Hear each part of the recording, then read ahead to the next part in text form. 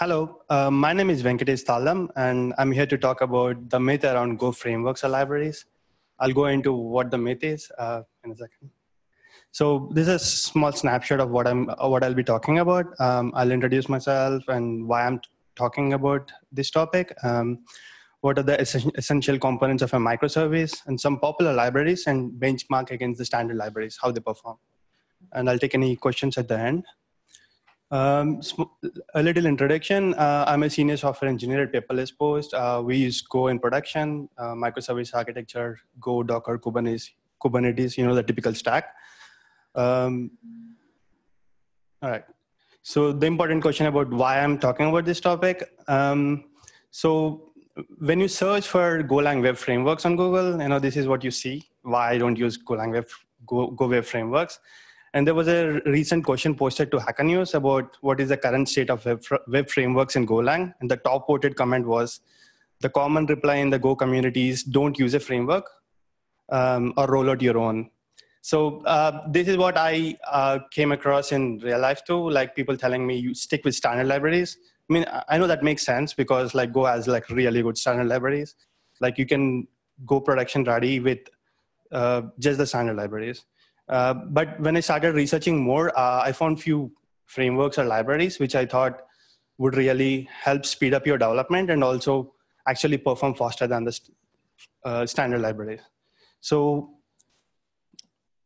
I'll discuss the standard libraries in three categories. Like before that, like if you think about a microservice which serves REST API, what does it usually constitute? You have a HTTP server which does routing for you. You have JSON serialization, deserialization, and some business logic, and a database layer. Of course, there's auth and logging and other things. Like I'll discuss some libraries in routing, JSON packages, and database layer, assuming you will do the best big O for your business logic. So a little information about what I ran benchmarks on is I just ran on my MacBook. I use Go 111 version. And if you don't know already, Go has like a really good inbuilt benchmarking system. So if you run go test-bench and where your benchmarking test file exists, it will give you detailed benchmarking. So by default, the benchmark will run for a second, but you can control it about how long you want to run it by specifying the bench time flag. If you're running a faster library versus a slower library, the number of the number of cycles for faster and slower will differentiate. So if you run for a standard 10, 20 seconds, then you will see a aggregated benchmarking result. Starting with routing, Go has a really good, again, HTTP server built-in, production ready. It works really great. Just that block of code will give you a HTTP server, serves an endpoint. But what happens when you have an API which has like a nested sub-resources, like you have you want to go RESTful on your URL, you have a student's resource and you have grade sub-resource, and you want to use name parameters, that's when the standard library starts failing. So people end up using other alternatives if they want to use name parameters. So there are tons of alternatives to the native HTTP router. Gin, Eco, Bigo, GorillaMux, Goji are some of the popular ones according to the GitHub stars. Most of these libraries, based on the benchmarks I ran, take less memory footprint than the standard HTTP package. So I ran some benchmarks for these libraries. It's difficult to read, but this is how the output looks. I have some bar charts which display the information better. But if you see, this is a per operation time, which is in nanoseconds, and the memory taken. And the second column represents the number of cycles it ran for. So if you look at the benchmarking for these libraries, Gin framework has performs the fastest if you have a single name parameter. The closest second is Eco, and there's a package called HTTP router. The funny part is like Gin framework uses HTTP router internally. Gin is a full-blown framework, but then they optimize it so it performs better than the actual package out there. So, yeah, as you can see, the slowest thing is Gorilla Max. And if you have 5 name parameters, let's say you're going full RESTful, you have like really a lot of sub-resources and you have 5 name parameters, this is how it performs. Again, Gin performs better than the rest of the frameworks. Okay, JSON packages. So if you go any language, if you start using any language, you have to use Jackson or JSON or some other JSON packages, but Go comes with a really good encoding package. It supports JSON, XML, CSV out of the box. You don't need any other package if you want to start using a HTTP service, which serves JSON. But I started just looking at the alternatives, like what other libraries exist in the ecosystem, just to see, how they perform and, like what do they support. Usually you have 2 kinds of things, like you might be calling a HTTP service where you know how the response would look like. And there are certain times where you access Twitter API or Microsoft Bing API, and they change the responses. And you don't want your API to break or your code to break when they change the responses. So what you can do is apparently you can pass the JSON and get only the fields you want. So these are the 2 types of packages. JSONiter and EasyJSON will perform just like the standard JSON package, like where the incoming request type. And if you don't know, and if you just want to pass the unstructured JSON, you don't know what the structure of the JSON, you can use something like JSON parser and gaps.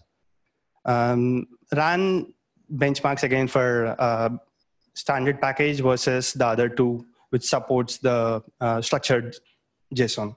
And it's not really, this is for encoding, by the way, this is not really far off, but still EasyJSON performs like little faster than the standard package, and the next one is JSONiter. But if you go to decoding, you see there is a 5x difference in between JSONiter and the standard package. Like let's say you have a huge JSON coming your way in a queue or as a HTTP request, and you want to decode it first, deserialize it, and if you use JSONiter, it performs 5 times better. All right, the next layer. Databases. So like you go to, again, any other language ecosystem, you use some kind of ORM. ORM is a object relational mapper. Basically, it maps your tables to your class or struct or whatever your data represents. If you use Java, you have Hibernate. Rails uses Active Record. Django uses Django ORM. But does Go need it? Again, Go have a really good database package. Just with the standard database package, you can start connecting to any database and do all your basic CRUD operations. But I was just, again, looking for alternatives about what other things exist in the ecosystem. Some options are GOM and GoPG. There are probably 20 other libraries which I don't even know of. But when I was in my limited research, I came across, according to the GitHub stars and number of contributors and stuff, these stood out. This is one of the benchmark I ran against the standard package, and SQLX is like another package which is really famous in the ecosystem. The standard package, what it does is you have 10,000 rows in a database, and you're querying them. You have a row level scan, like you read a row and then you have to map each field to a temporary variable and then assign it to a struct. That's what standard package allows us to do.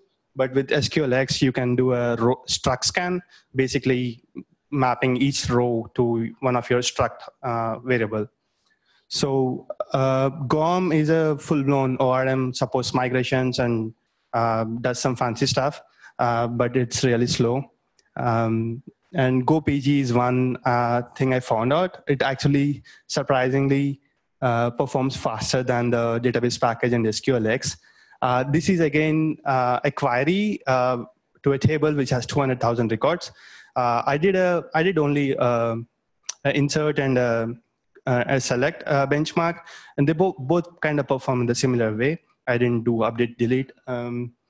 So if you're looking for a ORM where you're lazy, you don't want to write SQL, or you're rolling out a side project, you don't want to write like a repeated CRUD operations, 5 times. If you have 5 different entities in your project, then you can just probably like go use GoPG or something, which basically reduces the number of lines you write.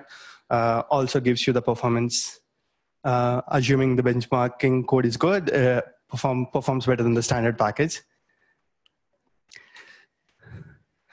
Of course, there are caveats. Like people wants to use standard libraries because the reliability you get, the testability, you can easily test the code you write with standard packages.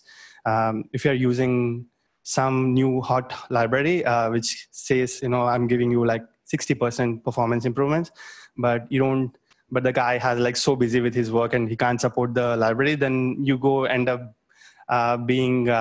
forking the project and spending some time to do your own thing again. Like you have to basically support your project, and assuming if it's big, then you're really screwed unless you want to migrate and spend some time and start going probably like to a new framework or go to a standard package. So you have to see what your project is, like how big your project, what is important to you, development time versus speed of your API, things like that before apparently deciding on some libraries. Again, long-term support. If someone doesn't support an awesome library, again, it's going to be difficult to use in production. Generic interfaces. The standard database package gives you a generic interface. You can switch the backend database. If you're using Postgres, you want to use MySQL, then you can just switch the database on the backend, and your interface remains the same with standard packages. But if you start using some other third-party library which doesn't give you that abstraction, where you just use the methods API, but it doesn't give you the abstraction, then you'll have to write per database code, and you don't want to write that, right? So these are the obvious caveats if you're thinking to start using any of these libraries. Resources, again, there are like literally thousands of libraries in Go, although the language seems to be like pretty new comparing to probably like Java and Python. This is one repo I found out, like there are like literally more than 1,000 libraries listed by category. So if you're looking for some new library to use, or if you're looking for some inspiration to start working on new libraries, this is one place to go. So the benchmarking code for this, which I use this for the presentation, I'm going to share soon. Probably like I'll share with Wilken, and he can probably share it with you. But this is how it looks like. You have a benchmarking categorized by the things I showed.